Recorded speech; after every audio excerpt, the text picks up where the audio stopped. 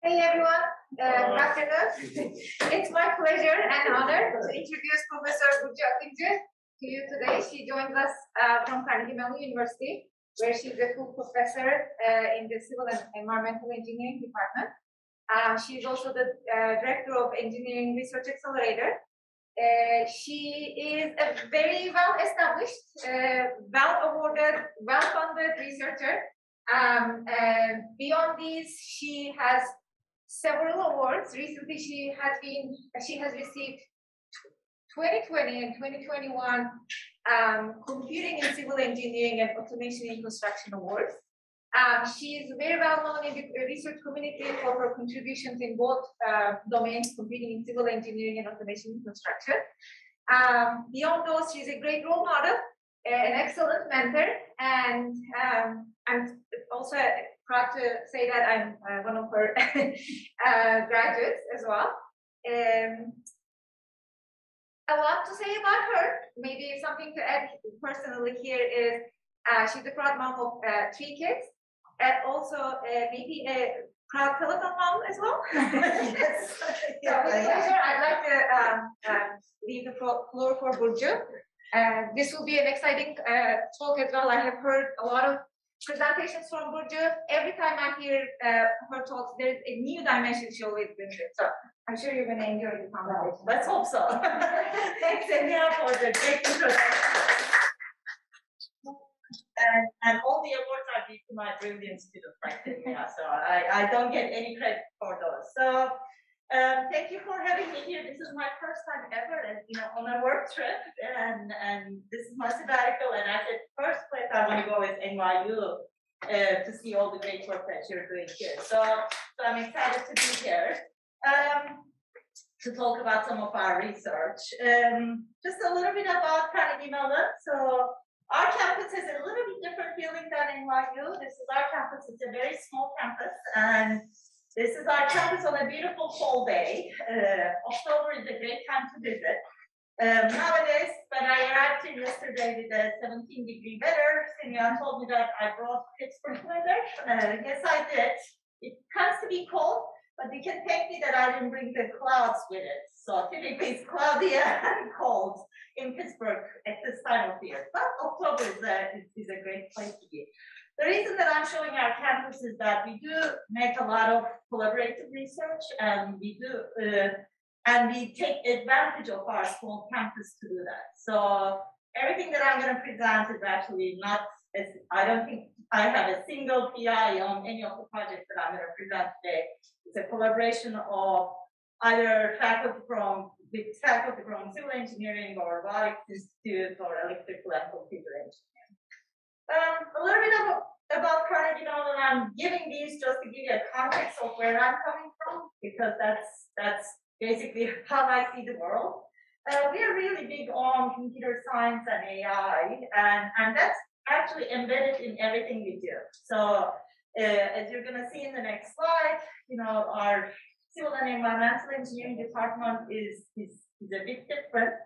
We don't have traditional, well-known construction program, for example, but we have something called advanced infrastructure systems, and it entails, smart facilities, smart structures, smart transportation. Our environmental group includes air quality, climate change, sustainable water, and environmental decision support. We don't have a structures group also. We have mechanics, materials, and computing group, which is looking into mechanics, data science, and materials. So this is, where I'm coming from. Just to give you, again, a little bit more context of the work that I'll talk. I'm a third-generation civil and environmental engineer. This is all my family. Everybody in that picture is an engineer. My kids didn't go for civil, but my dad, my granddad, they're all civil engineers. My mom is a civil engineer.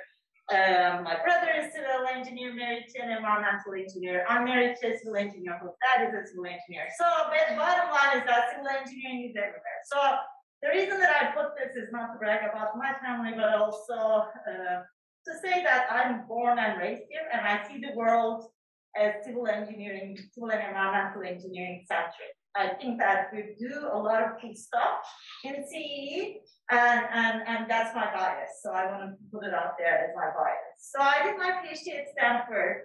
Coming from Turkey, I didn't know a whole lot about computing. And when I did my PhD, I discovered the power of virtual worlds and BIM. And I came to Carnegie Mellon and learned about sensing. And since then, I've been kind of working on this merging sensing and building information models. About 4 or 5 years ago, I co-founded a startup called Linacam Technologies. I do have a couple slides on that. Kind of see what it takes to turn the research to a sellable product. And I realized that it's not that easy either. So it's not the topic of this talk, but happy to chat. If any one of you is interested in the startup world and entrepreneurship, there are unique opportunities, but there are lots of challenges along the way too. So I'm happy to chat about that at some point if you're interested. So where do I start? This is basically a similar slide that I used for many, many years in the starting slide on my talk. Well, I'm always baffled by, when you look at some simple decisions that we try to make in civil and environmental engineering becomes very challenging. For example, figuring out, where are the deviations in our construction. Where is the valve to shut off water when there is, when there's a sprinkler system, breakage and things are being flooded, or how well is my HVAC system performing? These should be fairly simple questions to answer, but when it comes to our facilities and our construction project, it's very difficult to answer. And these are not engineering problems. We have excellent engineers. These are basically information problems. We don't have we cannot provide the situational awareness to our engineers to make the best decisions, and hence these things, which should be easy to answer, becomes very challenging to answer on the day-to-day activities.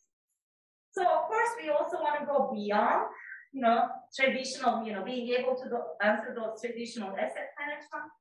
We got to go from these reactive ways of doing this to more proactive and predictive, go away from subjective assessment of things to more objective, go away from making decisions with limited information to enabling complete situation awareness, move away from making decisions per single system towards interacting, cyber physical social systems, right? Our systems are not just standing alone on its own.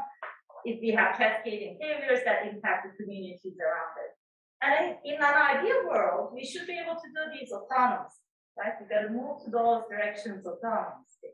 Then we say, well, where are we in the autonomous spectrum when it comes to built environment?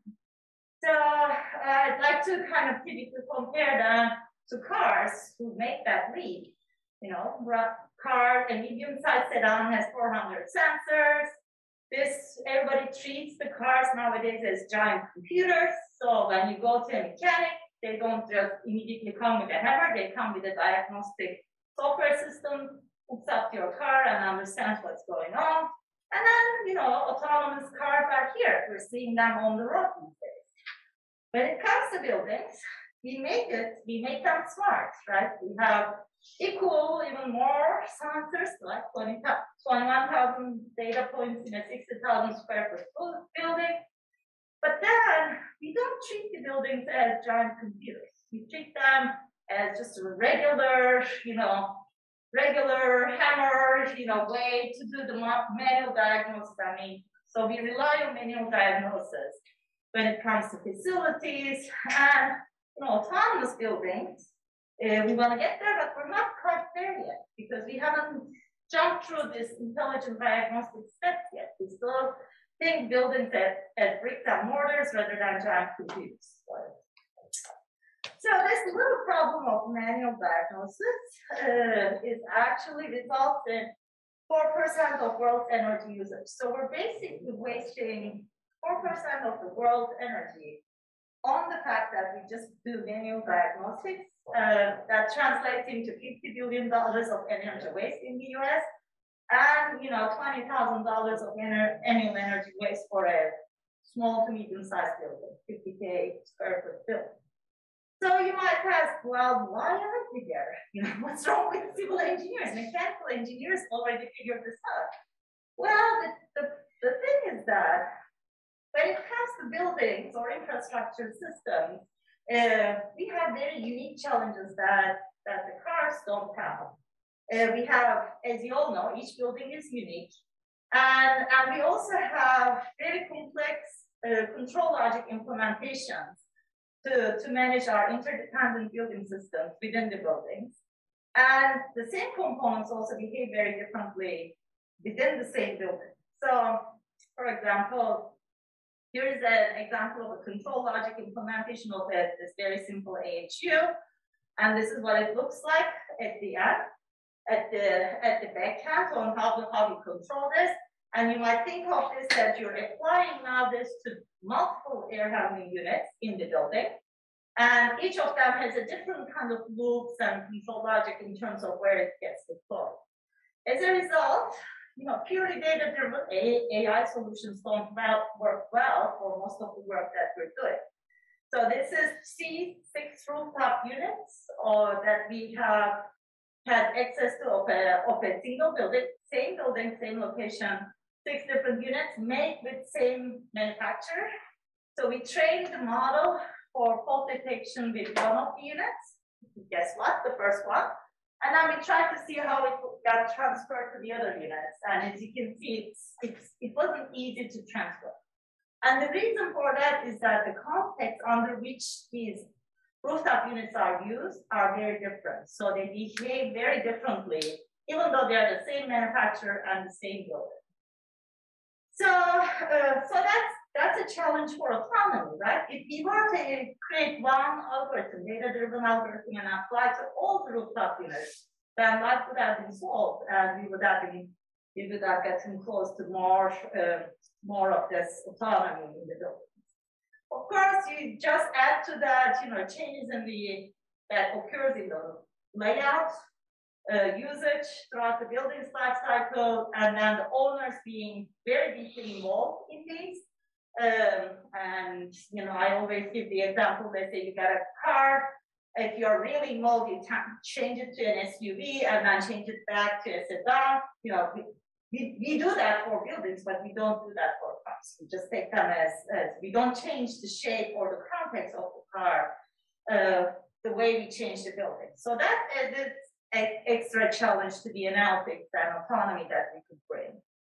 As a result, this whole says that the context matters, right? So we can't just get a data-driven approach and apply it blindly to the buildings or the infrastructure systems. We got to put them in the context of usage so that we can come up with some accurate and reliable results. So when it comes to context, right, there are many data sources that are available for us, anywhere from building information models to sensors that are embedded in these facilities to you can take a 3D imaging and take it out there and do a scan in 5 minutes. You have hundreds of megabytes of point cloud data, or just textual data that field workers collect on work orders, etc. Those are all available for us to create this context. So basically, in our research, what we have been doing is utilizing building information models to build the context for analyzing this data and using this data to bring reality, to update our building information models. So at the end, we do have in the middle something called living information model, or a version 0 of a digital twin, or version 1 of a digital twin. That's the model that gets continuously updated with the sensor information. So that's basically the gist of our research, what our research has been in my group. I classified majority of our research questions into 3. How do we create these digital twins when you don't have any data? So in those cases, when you don't have any models that are already in place. So in that case, we have done work on reality capture to digital models, and I'll give you some examples of them. The other one is a single data source never is going to provide all the information that you're looking for to create situation awareness. So you've got to be able to fuse data from heterogeneous data sources. So we've been working on data fusion approaches and how do we even represent these, living information models. And then the third category is, well, we got to support the decision, right? So how do we drive actionable information? And we have done work on visual analytics, now getting into more detection, diagnostics, and root cause analysis, getting into more prescriptive maintenance. We haven't reached all the way to predictive maintenance yet, but that's the goal in terms of where we're heading. So in terms of how do you create the digital twin, my research team has been working on a lot with points to BIM. Recently, a little bit on images to BIM, and we also did a little bit of work on symbols to BIM. So I'll start with the points to BIM with a research that got funded about 7 years ago. So this is more on the older side of the research that was funded through NSF, National Robotics Initiative, on basically generating an apprentice for an inspector. So, and this apprentice happens to be a drone, an autonomous drone that does the aerial mapping of a bridge. So this is a collaborative research between the Robotics Institute and within Carnegie Mellon, as well as the Civil Engineering Department at Northeastern. So in that research, we said we're a group of folks who are interested in more on the robotic side of things. How do we create this autonomous drone who could fly out without any pilot and become this apprentice? We also had a group who are interested, and I was part of that group, interested in, okay, you get the point cloud data, how do you turn it to an actionable information? And then how do you bring it in an environment where you can do some immersive inspection and assessment without needing to go out to the site? Think about the fact that nowadays inspectors go once in 2 years to bridges and try to manually do these by themselves and shut down a bridge for 6 weeks to be able to inspect only one portion of that bridge. So the goal is with this tool, with this apprentice, then they can do much more frequent data collection. They can also do a more comprehensive data collection. So here's what the robot looks like. So the interface is that the inspector basically puts a bounding box on the bridge that they want to inspect. And in this case, this is the autonomous drone. And the goal of the drone is to fill that bounding box as much data as possible without hitting any obstacles. So all of these voxels, what it is trying to do is to collect, data, in this case, point cloud data, as well as video streams, while not hitting, any parts of the bridge. So they had a bunch of challenges in the robotic side for this, because when you go under the bridge, the GPS is down. How do you localize it in a GPS-denied environment? When you're turning around the bridge, there are all sorts of interesting wind tunnels. How do you keep the drone stable as you're kind of navigating through the different parts of the bridge? As you collect the data, basically this is what you get. You get a point cloud that is built online. And once you have the point cloud, then you can start doing some analysis. And if you find, let's say, a place that requires a bit more data collection, as we have seen in the first round, it basically does a sparse data collection to get a general sense of the area. And then the inspector might say, hey, I'm seeing something funny on this section, to a much more detailed and much more accurate data collection. In this case, the goal of the drone becomes, I'm gonna collect as detailed, as dense of a point cloud as possible, again without hitting any object on that section of the building. As you're gonna see in a minute, what it does is it actually navigates between the girders of the bridge to be able to collect the data about that particular deck. So you're seeing now the drone basically flying in between things in the bridge, underneath the bridge, to collect the data. So with that, you get a much more accurate and much more, I guess, dense and detailed data collection about that part of the bridge where you can do some defect analysis and classification.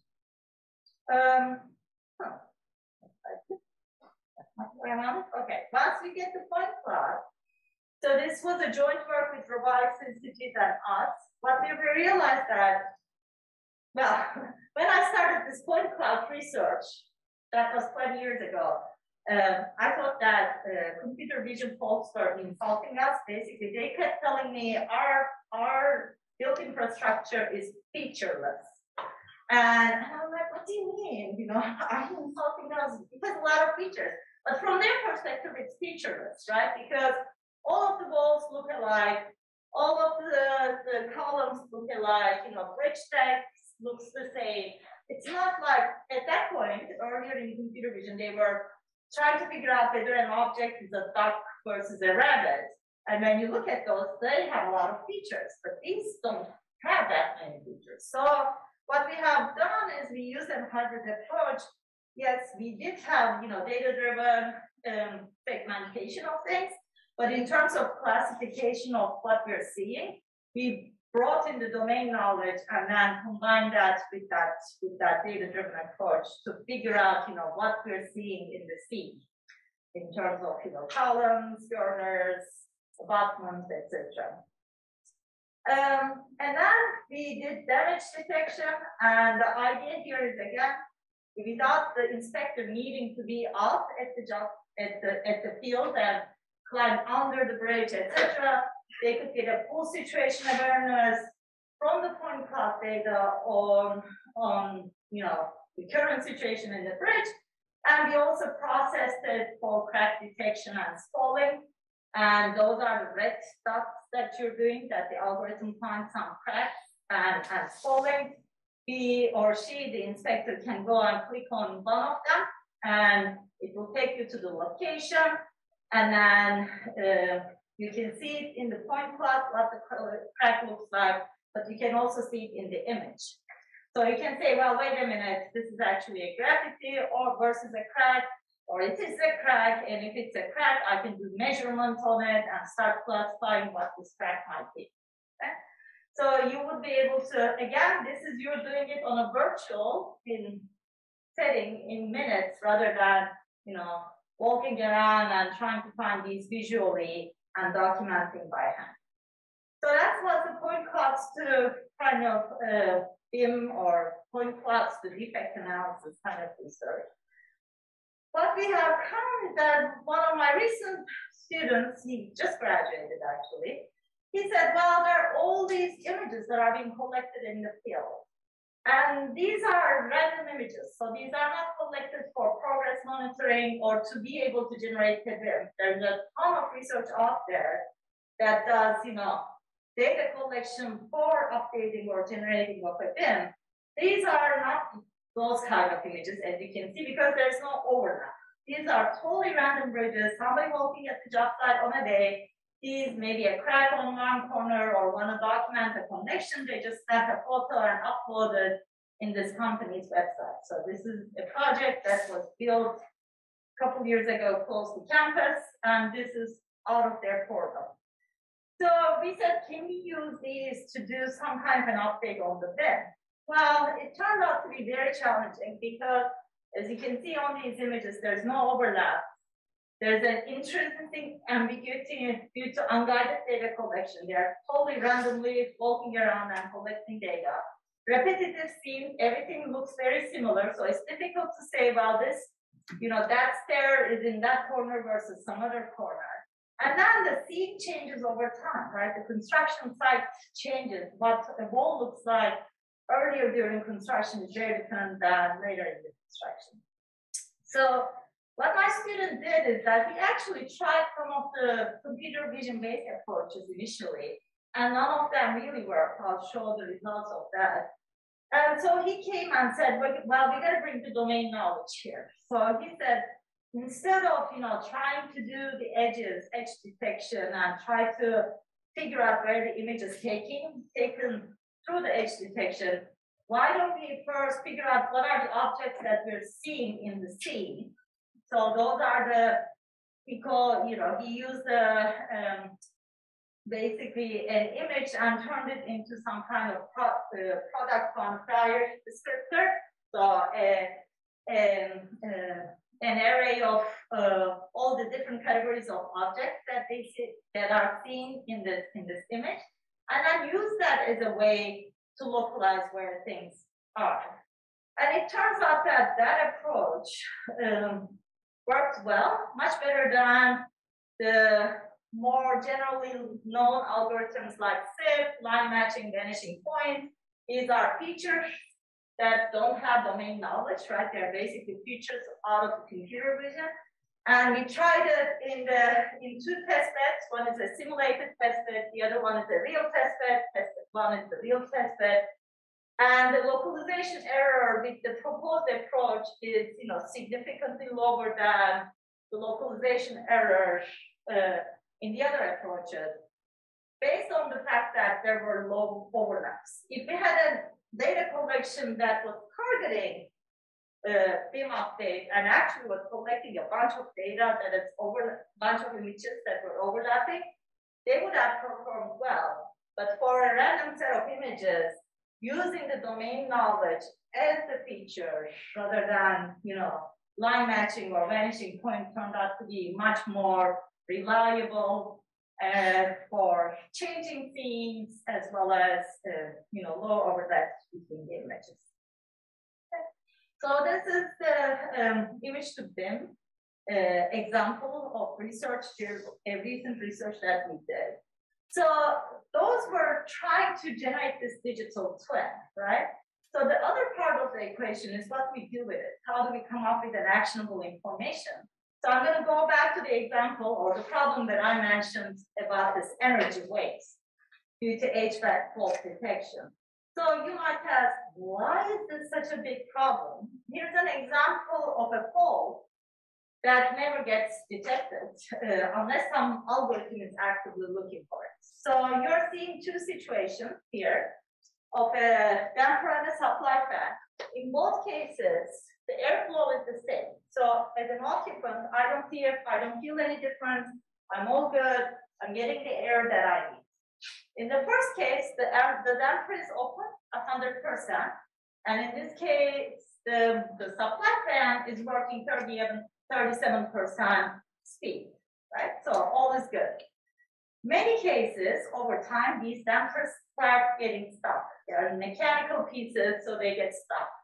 So in the second case, if the damper is stuck 40%, in this case, the fan is working 92% of the time to provide the same airflow to the room to make the occupants comfortable. So from a diagnostic perspective, since the occupant is not going to complain that they're not getting the same airflow, both of them are the same from the usage perspective. But in this case, you're basically wasting 2.5 times more, close to twice the amount of energy usage to provide the same air, right? So this is a fault that could be detected if you start implementing, some algorithms that search for these kind of issues. So one of my PhD students, earlier looked into this and said, why can't we detect these faults? It turned out that there are already hundreds and hundreds of fault detection algorithms out there. None of them gets used in practice. And what he claimed is that it's because all of these need different types of information, and there is not an approach that brings all that information together to provide this.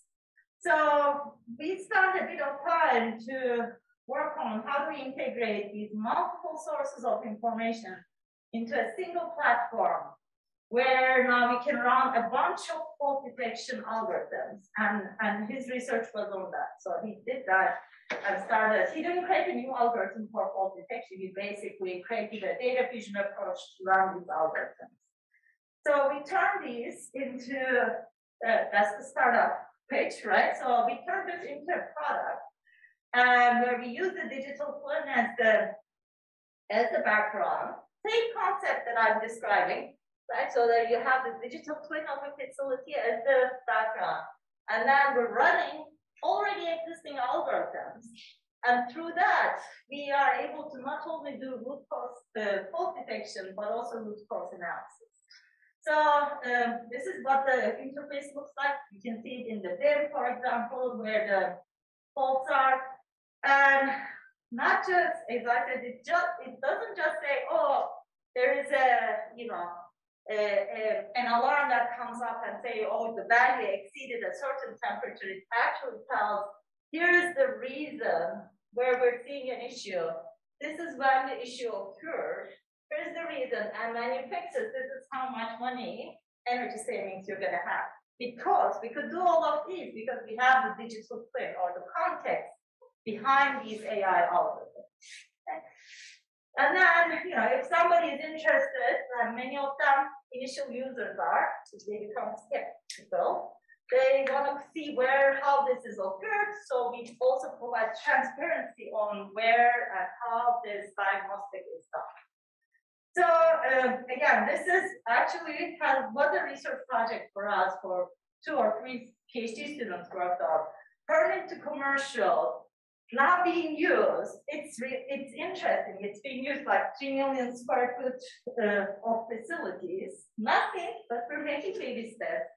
And it's interesting how people kind of value the different parts that we haven't, thought about initially in the research. For example, this transparency that comes with it.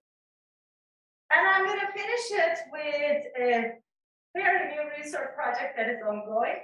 That is moving this autonomous buildings to autonomous habitats in Mars and beyond, in deep space. So we're part of a center funded by NASA. And NASA, basically, it's a Science Technology Research Institute. And in the call, NASA asked all the aeronautics engineers to collaborate with civil engineers, because they said civil engineers figured this out with smart buildings on Earth. They want to do it for habitats in the moon and beyond, in Mars, etc. So that's how we got hooked up with this team of researchers from different universities.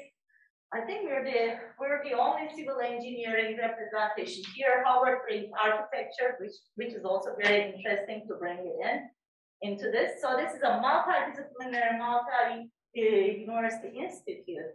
And the goal, the mission of this institute is the development of a smart hab that will be semi-autonomous. We don't think it's going to be fully autonomous, with learning capable systems, because it's going to change over time, and teamed with remote and local supervision. So local supervision is astronauts. Remote is when they call Houston and say, Houston, we have a problem. And with the effect of ever increasing levels of autonomy. So all the issues that we discovered on Earth actually gets worse in the space. I was really shocked, for example, the majority of the time that the astronauts spend on habitats is to fix the habitat rather than doing the experiments that they were supposed to do. So they were actually fixing leaks and this and that in the habitat, I heard a number like 40%. When you go to the deeper space, the connection with the Earth disappears. So when you say, Houston, we have a problem, it will take a while for Houston to hear it, and then Houston to respond to it. So now, these systems need to be autonomous, be able to fix and communicate with the astronauts, because you can't call a friend and say, help me out, we're having some issue, because because of the communication issues there. So everything that we're facing on Earth is magnified in the deep space habitat explorations. So we're looking into 4 states of habitats, habitable, uninhabitable, but human safe, uninhabitable, and human unsafe, and degraded, basically runaway. Well, this is runaway, and this is close to runaway, and see what the autonomy and what the recovery might be in these situations, or what the operation protocols might be in these 4 states of habitat. And here are the 5 different research thrusts in terms of what the functional design of the vehicle is. Our architecture group is very much involved in this, even thinking about the colors and shapes. I'm really fascinated about this research because I learned so much about space habitat. They say that when space habitats are not always occupied, so a crew goes, does some stuff, and then they come back home, and another crew goes. And they said when you go there, it has the smell of an old house. Like if you go for vacation and if you don't use your house for a month and then you come back, there's that smell. And the habitats also have that smell. So the architecture folks are figuring out how do you make that place is a much more livable, enjoyable, and can be shared by multiple crews, and be a home for them for a while, kind of thing. So we're working on the self-awareness, what type of sensing and autonomy that we can bring. We have a group working on human autonomy teaming, because these things, as they become autonomous, they need to team with the astronauts. A group working on the robotics part of it, how do we fix this, how these things self-heal. And we are also working on this, creating a dynamic digital twin to enable all of these to work together. So as Carnegie Mellon, we're involved, civil engineering, we're involved in these 2 parts of the work. So that's, that's one of the recent work. We don't have a whole lot of results yet. We have 3 PhD students working on these components. So I'm going to finish by saying, I've been talking about this, context-aware AI is important. And just want to say that, yes, it is because I love civil and environmental engineering, but it's not just that. People, in computer science also realize that this is important. First wave of AI was all about, experts, rule-based systems, etc. Second wave of AI was all about data. And we're just going to do all sorts of analytics of the data without really caring about the context. Soon enough, they realized the issues with that. It's not extensible. You can't project. You can't do root cause analysis. You can't do prognosis in those cases. So, this is a darker slide, actually. And the third wave of AI actually puts the contextual models, the domain models, at the core of the AI algorithms. So despite my passion, I'm certainly passionate, and I see civil engineering right in the middle. But that's also what the computer science community came to the realization that we can't just do blindly data-driven AI because it doesn't extend and it's not explainable and all those stuff. So in conclusion, we got to transform the way we manage our facilities and infrastructure systems. Increase situation awareness, prescriptive, predictive approaches, smart systems to autonomous systems. We have virtual models, reality capture technologies that help us for that purpose. I do think that we need hybrid AI approaches. We can't just utilize something that is developed somewhere else and easily apply to our industry for most cases. So we got to develop our own and be a leader in creating these AI approaches. So that's what my research has always been about. I say but it's really their research. They are the brilliant minds of my students behind everything that I presented. And I just have the pleasure to present it to you. So I'd like to acknowledge all my students. With that, I'll finish, and I think right on time. You're right.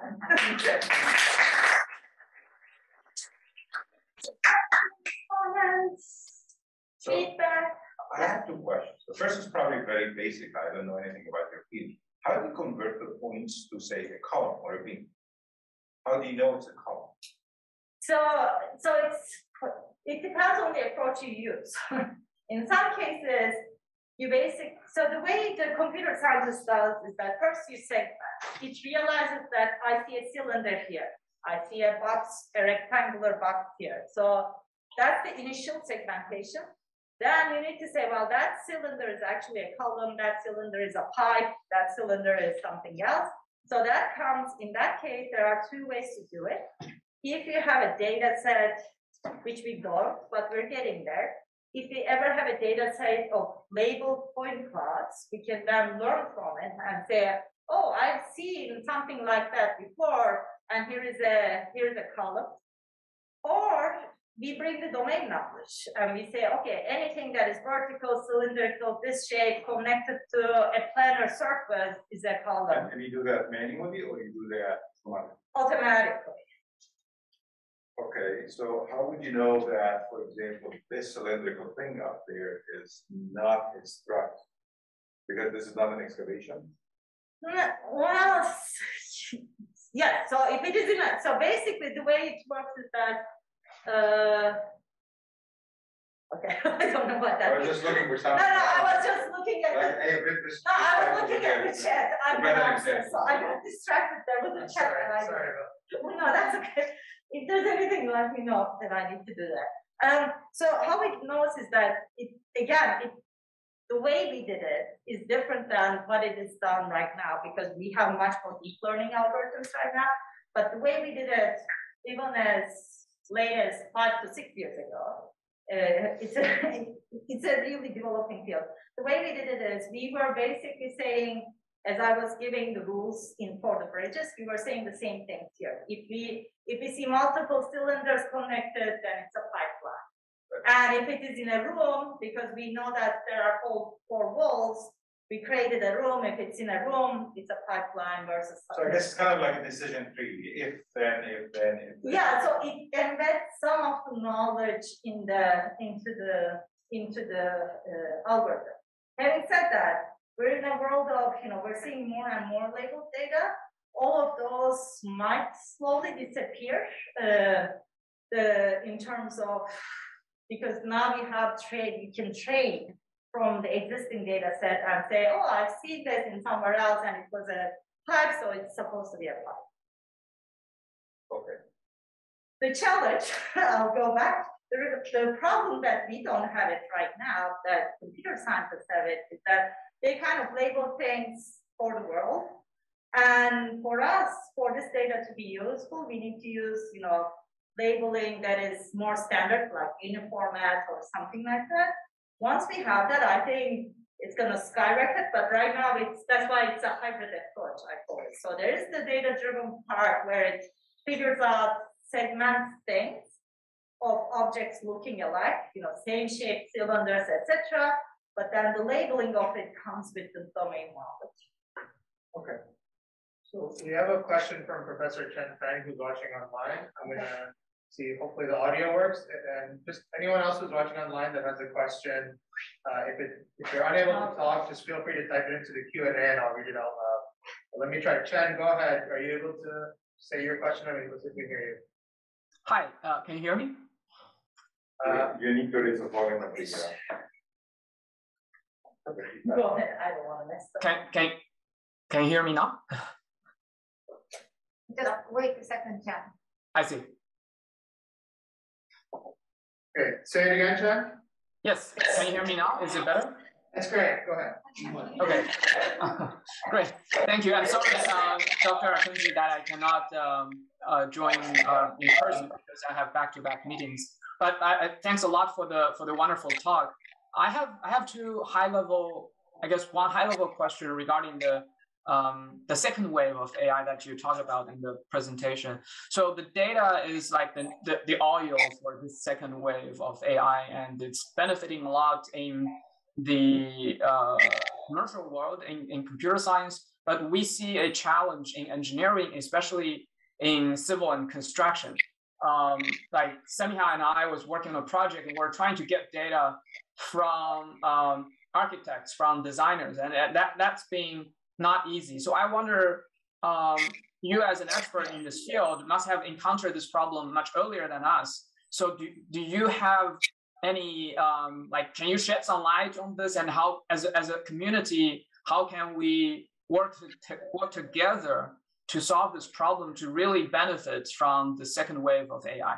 That's my first question. Thank you.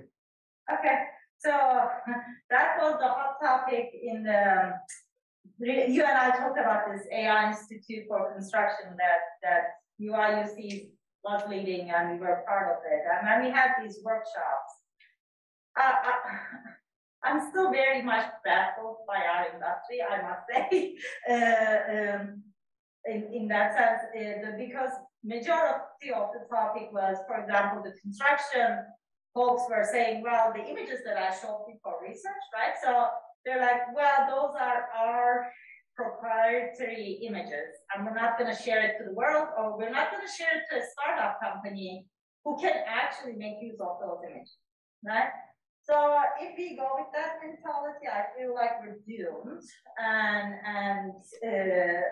you know, we'll never have the data-driven solutions at all because we're not sharing the data. I personally, even in my startup, I didn't face that issue. So we hook up for the startup, we hook up to the building automation system. Actually, we do have fairly large hospitals that we work with. And we do have issues. They do scrutinize, you know, IT security, cyber security aspects of things. But nobody came back and say, oh, this is my data, you can't use it in your algorithm, which is going to be creating a useful result for them. So I personally do not associate that because I haven't bumped into it.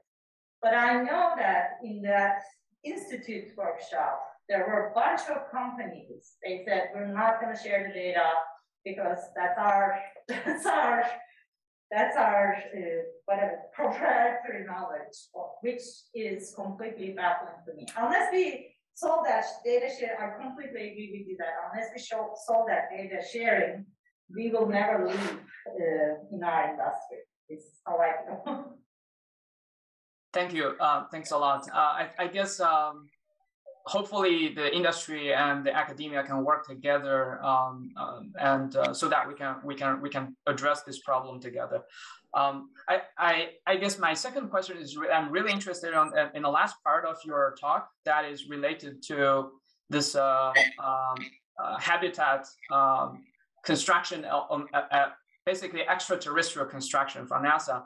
Because yesterday we talked about one of my project about mobile 3D printing. We think one of the big potential is to be sending those mobile 3D printers to the extraterrestrial environment to do 3D printing. But I know from NASA a couple of years ago they did this habitat challenge, and they're using basically fixed robot arm, like fixed gantry based 3D printing system. I'm wondering if that is still what they're planning to do, or they have any plan of moving beyond that? We got the same feedback. We do have a person who is a 3D printing person out of Texas A&M in the group, and we literally got the same feedback we got, saying it needs to be a single arm. There's certainly a value for 3D printing, huge value, because if something breaks, you gotta wait for the shipment, and the shipment might be months. Right. and otherwise, you also need to figure out how many spare parts you need to have in place. So it's a huge, actually, supply chain logistic problem. Again, magnified much more than the Earth. But their approach was, for whatever reason that I don't know, we got the same feedback on our research, saying it needs to be a single, robotic arm 3D printing. 3D printing in space also creates a lot of really interesting challenges because there's no gravity, same as the robotic arm manipulation. Mm-hmm. Again, I'm not the expert there, but I hear from our group saying that those are, because you can't. Your current simulation environments, physics-based simulation environments, are tailored for Earth, right? Mm-hmm. And those laws don't apply over there. So how do you even create a robotic arm where there is this in a different environment where your current physics-based simulation models don't work. Is what I heard. That again, I'm not the expert here, but they were telling those as some of the initial challenges early on the project. Thanks a lot for that information. Maybe I should send some of our recent progress to your team so that you can share with them. Yeah. As I said, I'm not involved in that portion of the research. Yeah, but it's an amazing talk. Thanks a lot. Thank you. So about 25 years ago, or maybe 30 years ago, both Bill Gates and the director of the MIT Media Lab wrote documents about what the future will hold. Actually, one of them was called "What Will It Be?" So if I were to ask you to write this document for civil engineering, say, think 30 years, 50 years from now, what will it look like?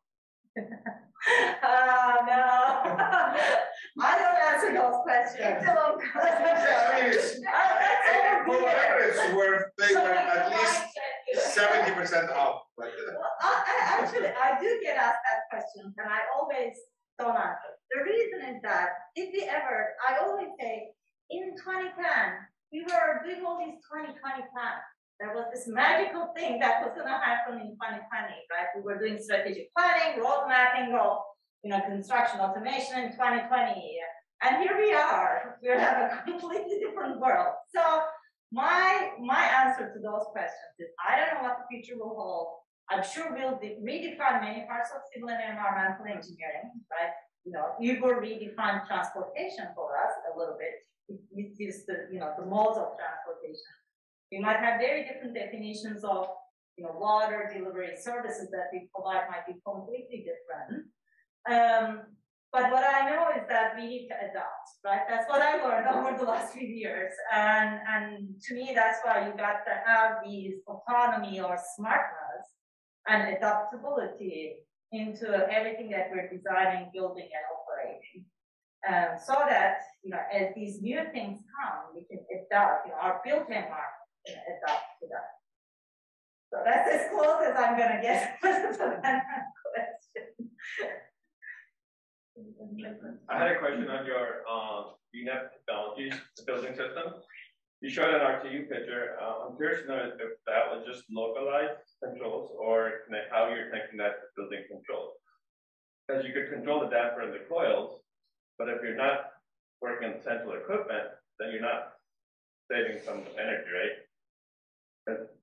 True. So the one that I showed you was a one air handling unit control system, and that is one of many air handling units that are in a building.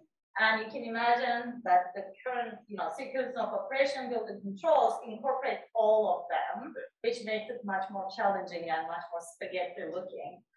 I do not, in my research, I have not looked into, which is something that we should, but we haven't really gotten a chance or funding to do it, is to interplay between different building systems. So we were very much focused on the HVAC system, and HVAC systems in the building side, not necessarily in the chiller plant. And we haven't looked into the interplay between, the lighting and elevators and together with HVAC, for example. Yeah, so it's just a specific system that you could tackle. Yeah, single building Single system. DX split system. Yeah, right. What were some of the challenges when you went back to hospital to implement this? Because I do a little bit of hospital work too. Okay. And the way it's done, they're never running it that way. And it's still better. So what we do is, because we have the digital split, so we don't just rely on the rules that were given to us, so we also simulate the environment and learn from the simulation. And part of the kind of reasoning that we do is through that. But you're right. We call it a 1 month onboarding period or so, or it can be more than a month, depending on the customer. What we show is the result, and then in some cases, they say, well, we did it on purpose. I know it's a guaranteed sequence of operation, but we did it on purpose for that specific reason. Once you they click that in the system learns from it too. So it's a continuously learning system. What we haven't done, that I'm very proud of, is that we haven't had any false alarms, right? Because it has the context behind it, there hasn't been any false alarms that we have generated so far in the system. We have generated alarms that was true per sequence of operation, but that was false per preference, and that they can override that. Thank you. And if you, for example, if I install that, like work with you and do it on my facility, 2 years or 5 years from now, I change one area to change the occupancy of the localized, not changing the unit. How would the system adapt to that? Yeah, so we have had that case. Somebody actually who was trying to a manufacturer of a batch system. We found all sorts of issues in one deployment. They went and changed, they were fixing things. While they're fixing things, they changed things. They didn't change the occupancy, but they changed, all of a sudden certain sensors disappeared, certain control points disappeared. What the system did is, system basically said there's something really weird happening. And we said, we're not seeing the matching. And then we backtracked and figured out that they changed something that never got communicated anywhere. The system doesn't automatically say, oh, this now changed to this. It just says that there's a change, and I don't know what to do with this anymore. And now we have, then it's more of a manual inspection right now to figure out what happened. Thank you. Yeah. So if I understand it, that software that you showed is basically a basis for continuous commissioning. Yep. Yep. And so, what about the next steps? So, is it going to be capable of recommending retrofits, replacing more efficient equipment, things like that? Or is it already doing it? So no, we're not doing that. We're not changing anything with we just basically saying you already have this data and you're wasting energy. Let's just fix it. That's the extent that we went. Okay. The next step, what we are hearing is people would like us to, do a complete autonomy, right? They basically, most of the facility operators want these things to disappear without them thinking about it, right? And for us to do that, we got to close the loop in many cases and access the control logic and start changing things on the control logic. If it's not a hardware failure, if it's a hardware failure, unless we have self-healing components, we won't be able to fix that for now. But that's the desire to make these completely autonomous, so that the facility managers don't think about it, right? They operate, they fix by themselves. They want the problems to disappear. We're not anywhere close to it, of course, but that is, if you ask what the demand is, that's the demand that we're hearing. Last question, maybe? Yeah. Could you talk more about your pathway from lab to commercialization? Yes. What aspects you're interested in and how much time? Quick story is pathway to commercialization is you gotta have a really excited student who wants to do it, because I would never ever do it by myself. I had a student who was really passionate about this, and he actually changed his career to become a facility operator engineer for a few years to get the hands-on experience after PhD, and then form the company because we could really pinpoint. Our pathway has been using NSF SBIR. We got 2 phases of that, and then a lot of seed funding from angel investors. Private angel investors? Private angel investors. So we raised close to $1 million or more, actually, 1.2 million through the private angel. And SBIR was the only government program? NSF one was the only one that we applied, but one could have also applied with a little twist, maybe DOE or even NASA funds, these kind of things. The one that we applied that truly made it a company was the NSF SBIR. It's a great program. They do a lot of mentorship because the way you sell it is very different than the way you describe the research. So you got to go through a lot of mentorship.